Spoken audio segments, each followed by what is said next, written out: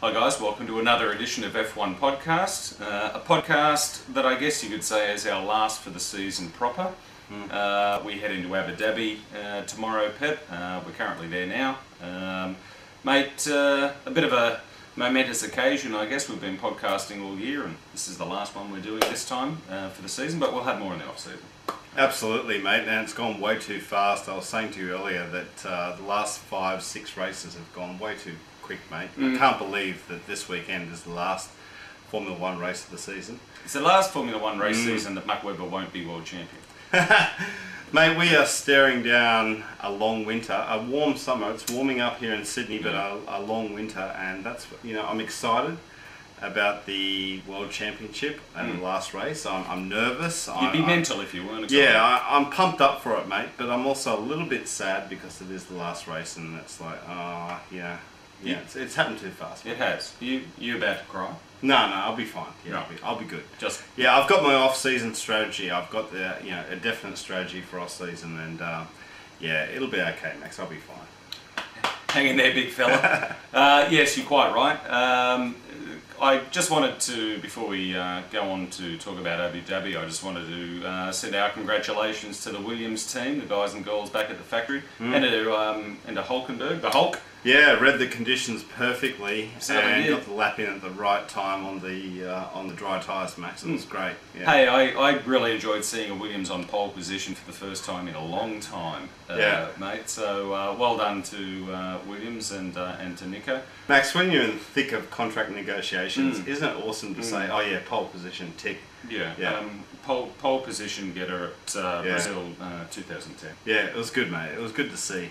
And also Vettel to win the race, keeping his championship hopes alive. Yeah, exactly, alive. So it was good to see him, still in the hunt, Max. Yeah, sure. And, we...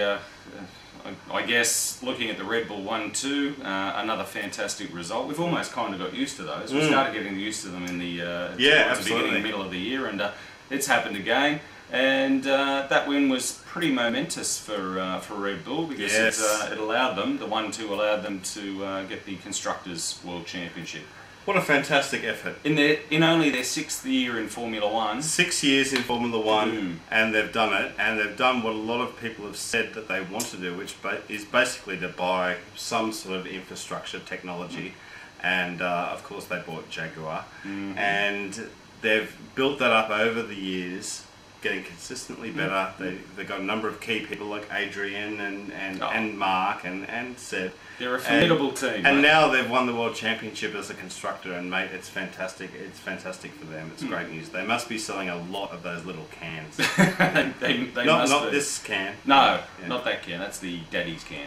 But yeah, a great effort from Red Bull, and as I said, in only their 6th year, they're a formidable team, and they've taken on the might of Ferrari and McLaren, Mercedes, and smacked them. Yeah, and the constructors generally, they've bought an engine and done it, and it's fantastic for them. That's right. So it's really good, and let's hope Williams can bounce back within the next year or two as well. Another privateer team. Let's see him get up there. That'd be great.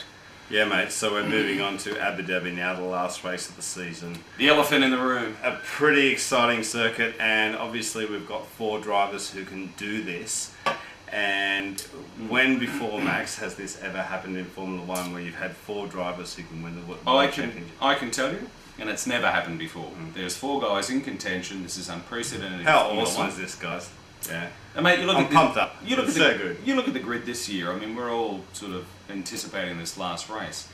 There were quite a few world champions running around, former world champions running around in 2010, and you can see the calibre and the quality of these drivers. And it's no wonder that Hamilton, and up until a race ago, Button, Alonso, these guys are former world champions. Yeah.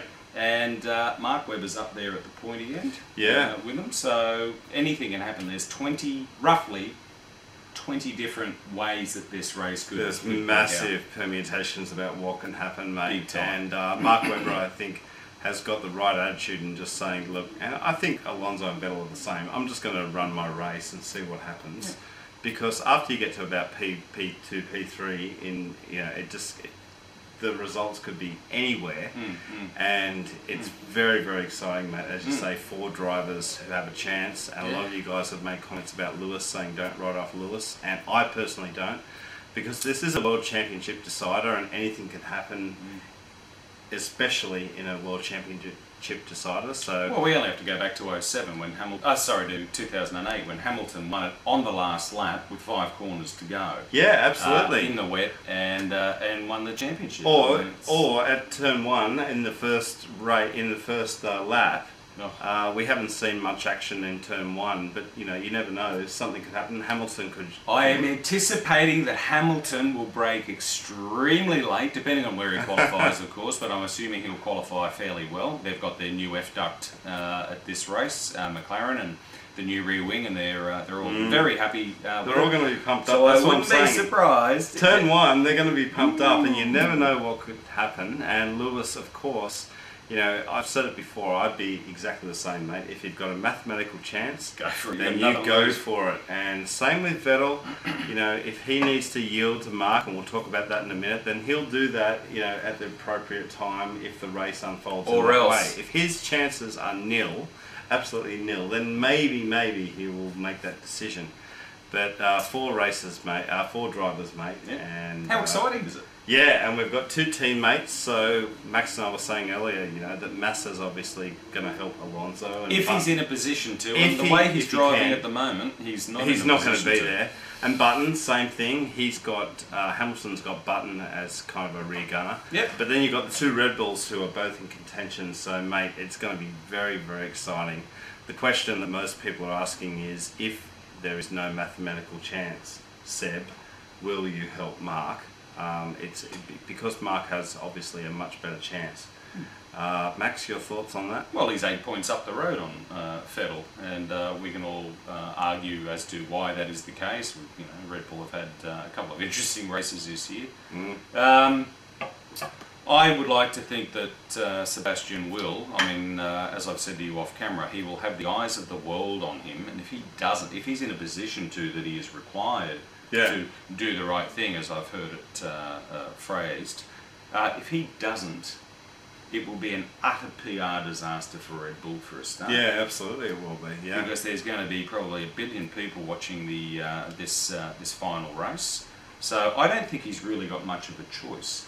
If he can't mathematically win the race, he would look like a petulant, arrogant, blah blah blah. If he didn't help, If he didn't help, and he would confirm what everyone's thought. But I would like to think that he would do the right thing, as I know Mark would do for his teammate, as I know Fernando would do for any teammate that's quicker than him. Yeah, mate. If I were to put my Seb Vettel shoes on for a minute and imagine I was him, it's a size 7, size 7 clogs.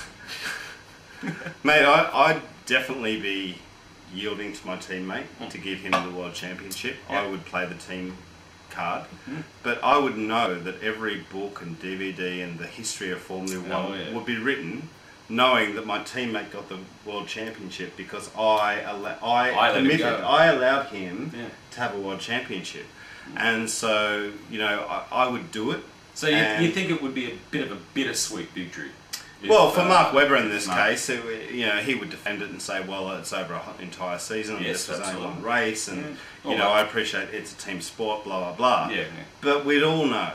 Mark would know, Seb would know that that's what happened, and I would do it. And, this is all assuming, of course, that Alonso's out of the picture, and it's between the 2 Red Bull...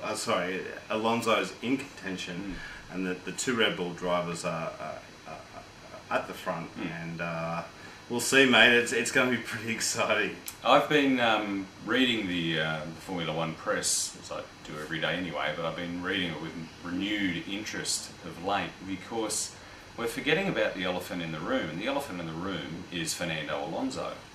Everyone's talking about whether Vettel will let Webber through. Exactly. So they're automatically assuming that Vettel will be quicker in qualifying. Or that Alonso's not going to just run away with it and win the race.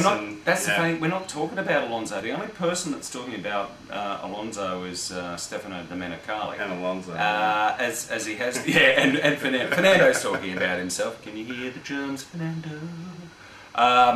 But other than that, in the press, we've heard two parts of bugger all about Fernando Alonso. It's all Is about that because of the Webber and engine, Vettel. or is it because the Red Bull's been so dominant over the season? Like, is it because of Alonso? You know, there's a big question mark, of course, for new Formula One fans about Alonso's engine or reliability, let's say. Sure, and I think that's a great story. But we're now down to the last race. His engine has to last for 55 laps of the race, and the warm-up lap and all that sort of thing, and qualifying.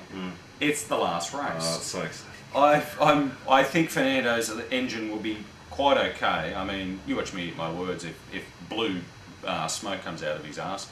But I think a lot of the attention's been focused, quite rightly, I guess, on Webber and Vettel. But we can't lose sight of the fact that Fernando Alonso is leading the World Championship going into the last race. Exactly. You know, he's got a good little margin as well, so it's not like it's only a couple of points. And we'll have to see, mate. And I can't say after the commercial break we'll do our tips because there's no commercial breaks in YouTube, Max. No. But there's going to Lucky be for you guys. Exactly. But there's going to be another video after this straight away where we talk about our tips. So you've got to stay tuned for that. All right. See you soon, guys. Okay. Bye. Bye.